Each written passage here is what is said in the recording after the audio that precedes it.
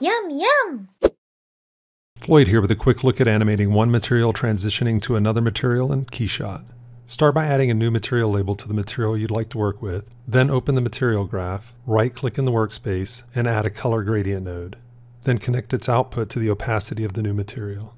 Edit the angle and axis tilt attributes to the orientation of your liking, then adjust the scale attribute to set the distance in scene units from the first to last color slider of the gradient.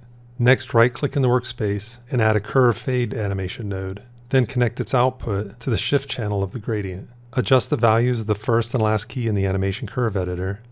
Then scrub the playback head to see the results. Use this simple setup to animate one material transitioning to another material in KeyShot. Oh, look at the time.